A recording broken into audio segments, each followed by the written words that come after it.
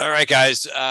Just figured I was either going to it's what's today? Today's Wednesday, so I was either going to send you guys a note, like a midday note, but there's just it's tough for me to really send out a midday note on like trade ideas when we've got the Fed right in front of us. So I just thought it would be better to just kind of go through the charts because we do have some developments in the price action for today. We're down another 60 basis points.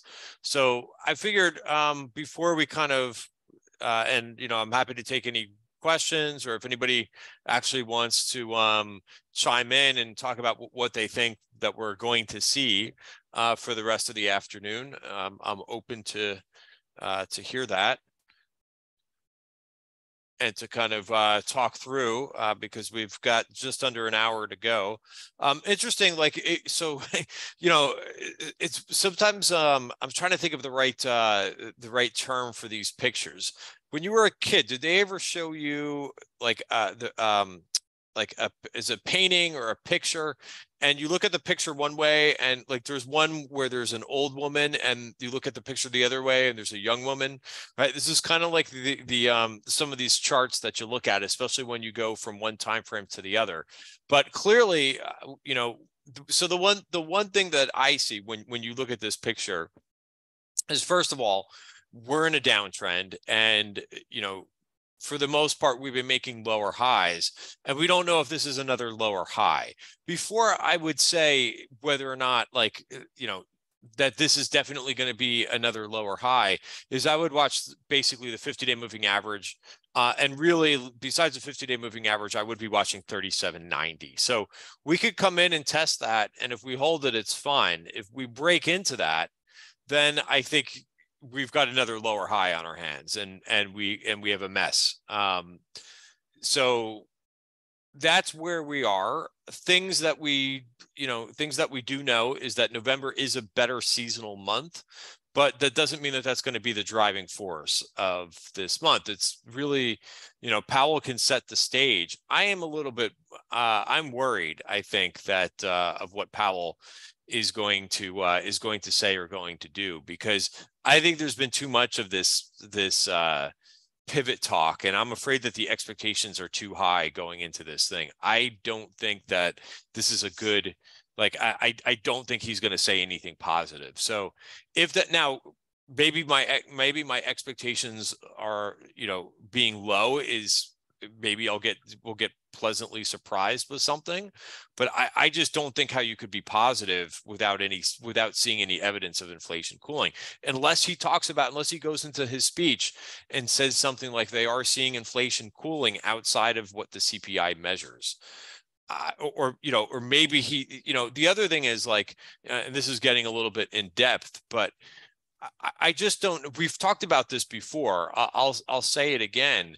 Since COVID happened, right, a lot of these businesses, and especially what the jobs data measures, if you're a restaurant and you struggled to get workers, if you were in a major deficit where you couldn't, and this is what happened to many restaurants, is they couldn't find the staff. So now now that they maybe have secured a staff, right, are they going to go ahead and just start cutting people when it took them so long to actually get the workers? So maybe they do something where they shuffle their everybody works less hours. But I think that's one of the things that is my guess, and I'm not going through these numbers. I'm not an economist, and I'm not going through the numbers, but I just have major doubts on how this employment number is going to come down, which is what a good chunk of. So that's the one thing, is how in the world is employment going to go down when many of these companies aren't going to give up workers after it was so hard to attain them? Number two, when you look at rents, right, now that mortgages are sky high, people are probably, what are people going to do? Because if you were thinking about buying a house, now it's going to cost you significantly more. So you're probably going to continue to rent. So how is that going to bring down rent prices?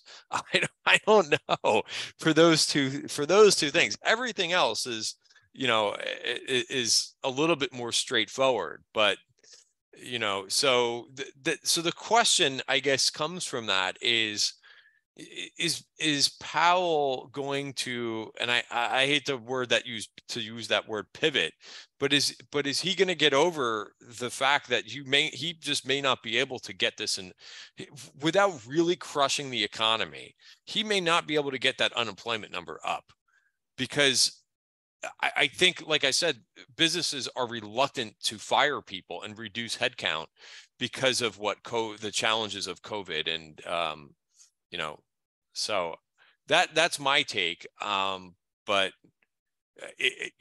I like, even with this inflation report that comes out in a couple of weeks, what is going to cause this inflation to bring this up for the 10th, which is when we get the next inflation data. But like, how is this number going to come down?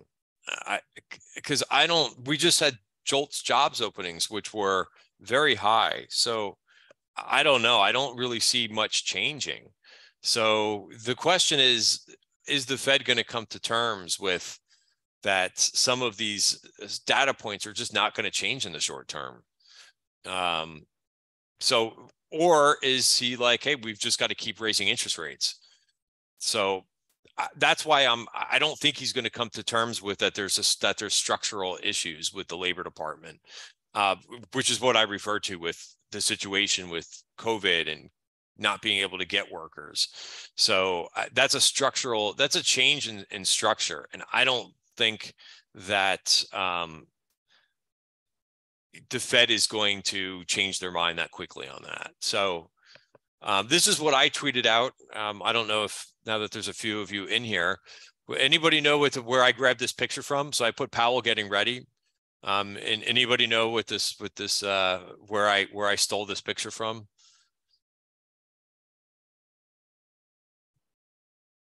There was a Netflix documentary on it. Anybody? No? All right. That's one guess. That's not a guess, but that's a no. Anybody else have any idea what this picture's from? Woodstock, yes. So it's from Woodstock '99. It's a pretty interesting documentary that was on. I did not go to that. I remember I had some friends that were thinking about going to this, but if you didn't watch the Netflix special on Woodstock 1999, it was a complete disaster. It was in the middle of the summertime. They had this event at they completely fooled the kids who bought tickets to this. There wasn't sufficient water. And they had this in the middle of the summertime. It was like at an old airport, so it was all blacktop, and everything was extremely expensive. So what happened, and then the guests that they booked were your heavy metal, almost heavy metal type bands.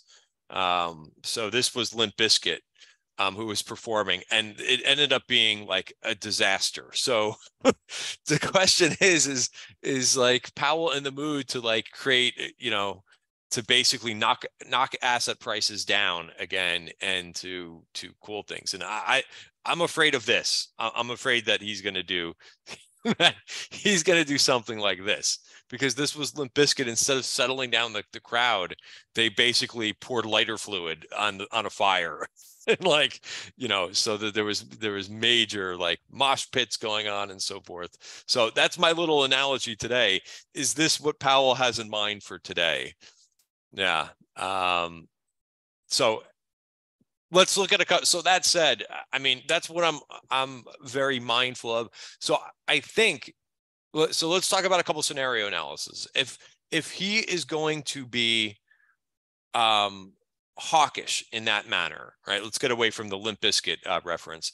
If he's going to be hawkish, right, probably things like more of the ARC stuff, right? The higher growth names, they're going to continue to get hit.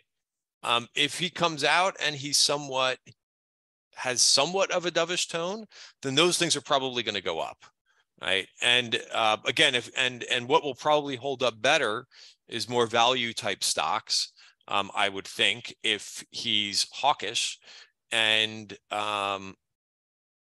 yeah. So I think, like, an energy play, even though the energy names have been up so much, things of that nature will probably hold up a little bit better, I would imagine, if he comes out and he's really hawkish again. All right. And of course, if you attended the pre-market session, I talked about this, that many of you after the last Fed meeting were like, why did I even try to trade this? So I think that was a very good conclusion. He could, I mean, I don't know. I mean, that's the other wild card. I think, you know, and it's not just Biden. There's been a number of other congressmen who have been sending letters to Powell to say, like, stop with the raising of interest rates. I don't know if he's going to listen to them. I mean, this is a political thing. So you bring up a great point, right? That's the other point to this, is if he is dovish. So, so we don't, so I think that you kind of have to get ready for some type of whipsaw move that plays out one way or another. The other thing to, like, so again, I like to get you guys prepared so that at least like what could come. Remember that we see a lot of times whipsaw moves. So at 2 o'clock, right, which is 40 minutes away, right, this is what could, turning faucets on too early. Yeah, I mean, I agree. I don't think that they want to do that, because they've said a couple times that they don't want to change their viewpoint until they actually see the inflation go down. I agree with that comment. So you may see something like this today, right? Or again, it won't be exactly like this, but you could see some major whipsaw move today. So here's what happened. This is wasn't exactly the last Fed meeting. The prices were up. So this is just a chart of an intraday chart of SPY back on September 21st, and we started the day higher.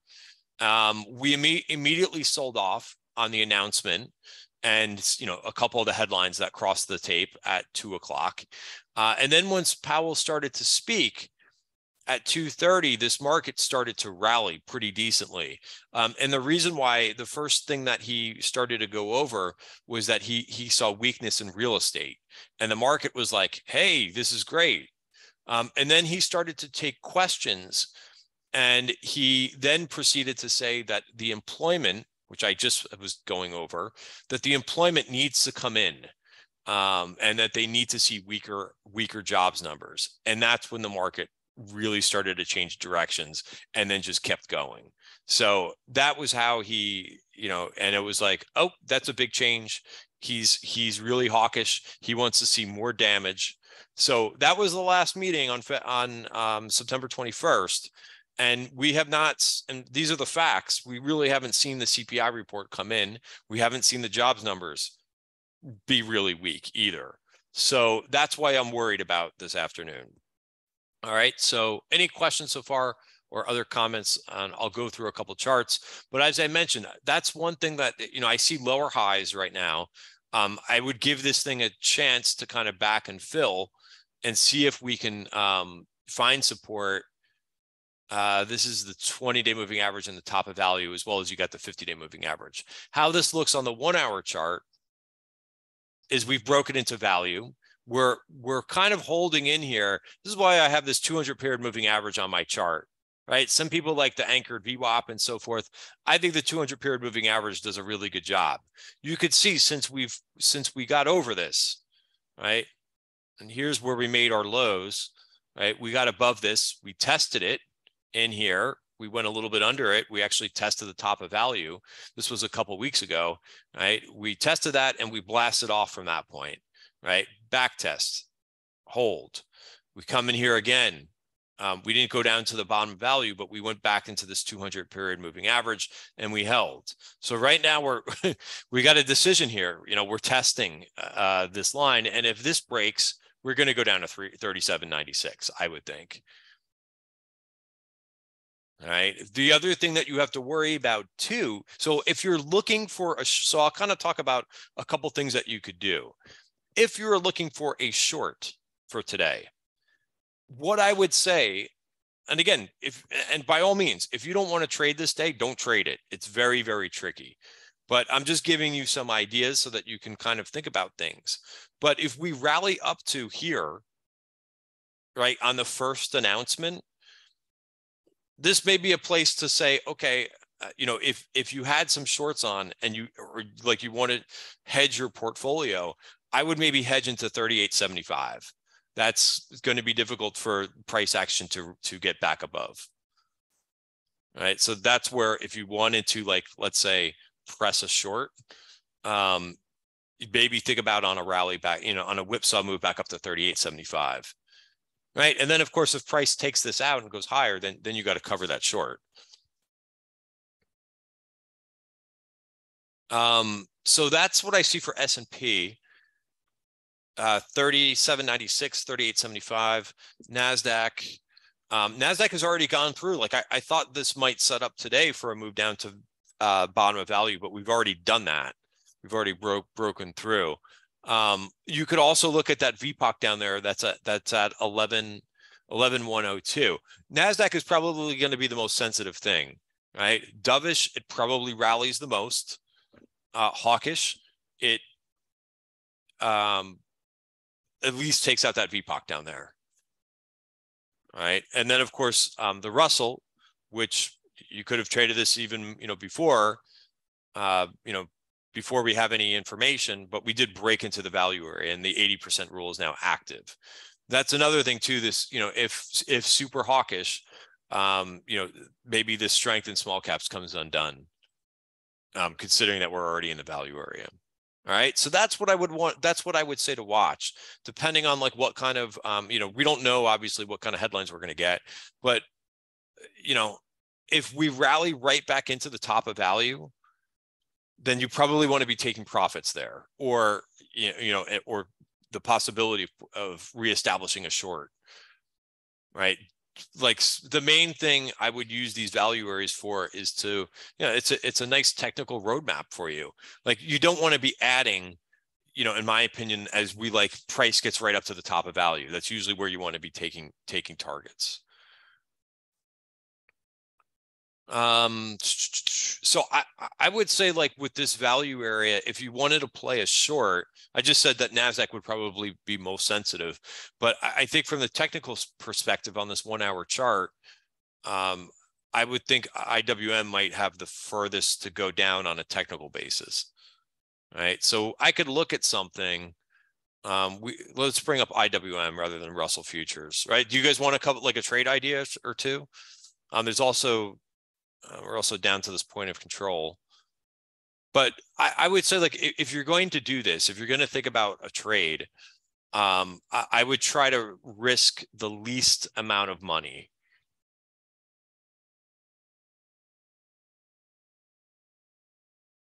Because I think the option prices are jacked for this event. Remember, any type of event, usually there's some type of a vol crush. Remember, and like if I know I'm going to get questions about the VIX later.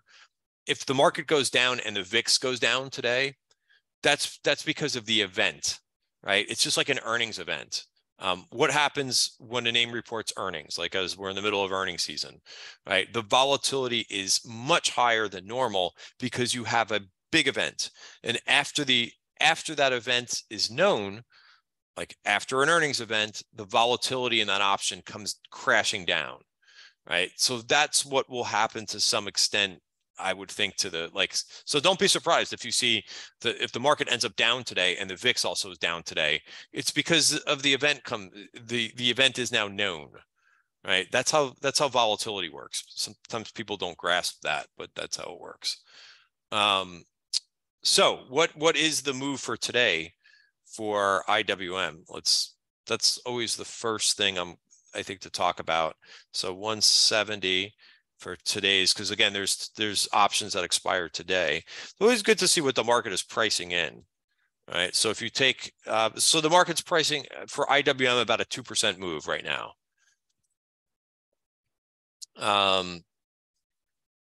So yeah, I mean, and what would that be if I'm looking for a downside put fly? Well, that's very close. That's actually lines up perfectly. So the market is pricing in, what did I just say, about a 2% move? And that gets you down to about 177.50. That's right around the bottom of value. So I'm going to look at that trade right now. IWM is 180. So you could do, is that 180.88, excuse me.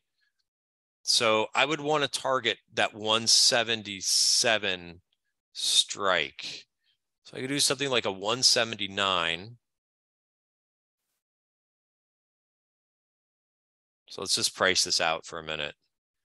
So if I did the 179, I'm going to target 177.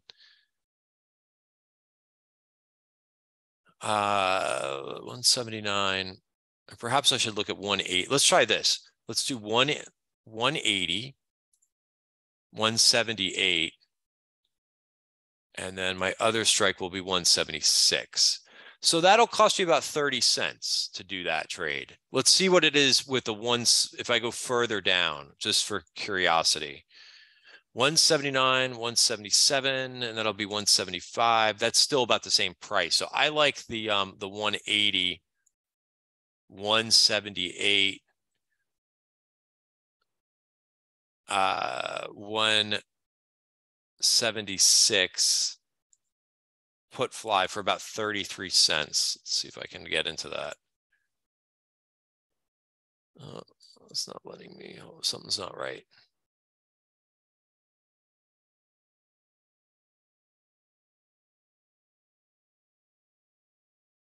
All right, and filled. Okay, so here's some protection. And remember, I did this. What was the other? Oh, I did this last week for earnings in case like an earnings disaster. So, and I got one target. I could have taken the whole trade off, but I was looking for something bigger. So put fly, and I'll go over this in detail if anybody doesn't know what the hell I'm doing. Put fly for today's expiration.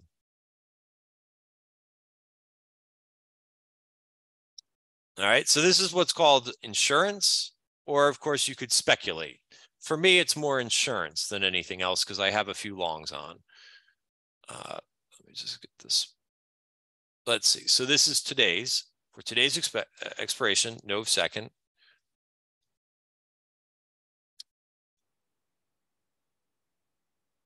$180, 178, 176 put spread.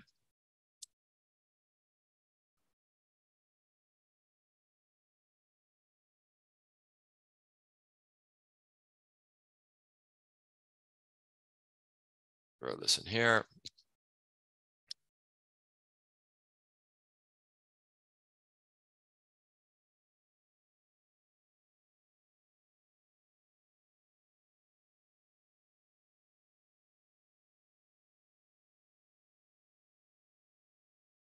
Right. So now, so I'm fully okay with losing the 33 cents. Hopefully, like what I would hope for is, because my portfolios, I do have long positions in it. I want I want Powell to be dovish, right? I just don't know if that's really probable. But if he's not, then I've got some downside insurance. Okay. So what you're doing with this like put fly, and of course, like you could look up, take down my Powell picture, my Limp Bizkit Powell picture.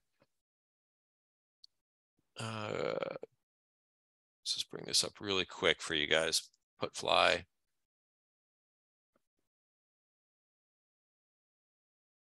Diagram.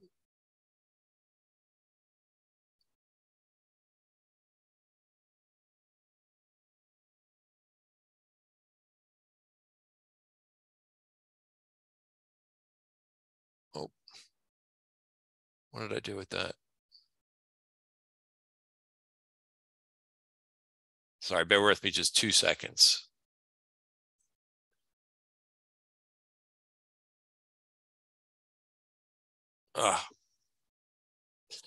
Whenever I move this over, this doesn't like it.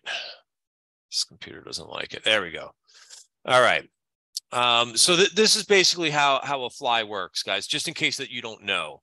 But I would assume that most of you probably know what a put fly is. But basically, what you're doing is 3 strikes. You're in this sense, like I'm using the 180, 178, 176. Those are the strikes. Really, I want the price to go to the middle strike. That's where you make the most amount of money in this.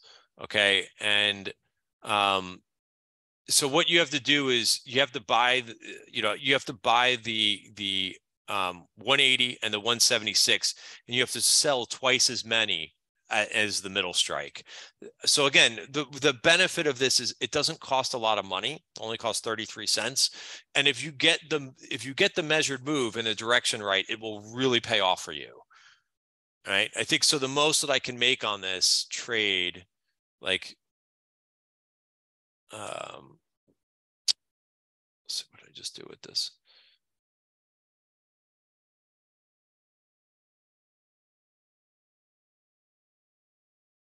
I don't know the amount. I'll see if I can get that. For 33 cents, I have to think how much. Like, I think it could go up to like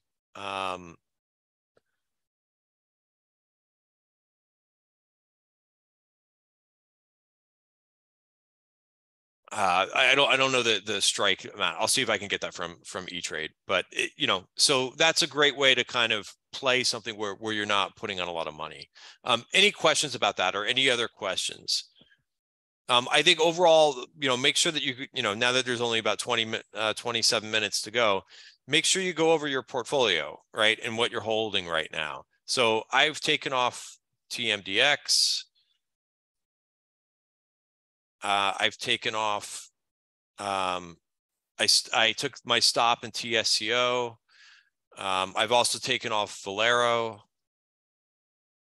BTU reports earnings. Unfortunately, I thought this name would rally into earnings. It's not. I could take that off. I also took off XBI this morning. Right, so you can kind of see what I've done here. Right, as I talked about in the pre-market session, I've taken off some trades. And, I'm comfortable with sitting with a couple. I've got to take off the CVX in a minute here too, which I have a day trade on, which I don't want that day trade on into the event. So I've got a consumer staple on. I've got it on AEHR, which isn't really it was working a little bit this morning, but is not anymore. I'll probably sit with that trade. It's not a huge trade for me, but make sure that you go through this exercise of looking at what, your positions are. This is called, if you've got positions on, you've got risk on. So another thing too is, like, if you've got a couple trades on and you don't want to take them off, you could also reduce the size of them, right? So you could, take off half your position. This way you still have some skin in the game, or you could do something like I did, which I'm hedging to the downside. All right. Again, I would say the takeaways from last Fed meeting were, I had some people in here that were like, I don't even know why I even tried to do this in terms of trading. So I'm not really looking to trade, do any major trading. I've gotten to my positions where I want them to be, and I am ready to go. But I'm not looking to, I'm looking at this event more like a risk manager than trying to make money on it. The last thought that I'll leave you guys with too, unless you guys have any other questions, is keep in mind, and I talked about this in last night's P&L video, it is November 2nd, right?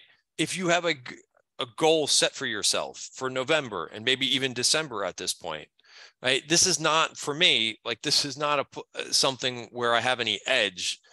I don't want to put myself in a hole on this day, right? I think that let this event go by, and then we can kind of see how it shakes out, right? That's the goal. Anybody want to add anything to that? I'm going to stop the video here.